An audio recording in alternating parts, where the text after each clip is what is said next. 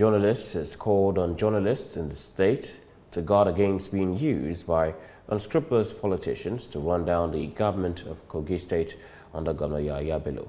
The council urged journalists to let the ethics of the media profession take the center stage in their practice, noting that falsifying reports was criminal. The chairman of the council, Comrade Adeza Momojimo, who made the call at the 2022 NUJ Press Week in Lokoja, emphasized the importance of truth in journalism practice. At the ceremony, the union recognized the efforts made by the administration of the state governor, especially in the health and education sector, and bestowed an award of exemplary performance on the governor.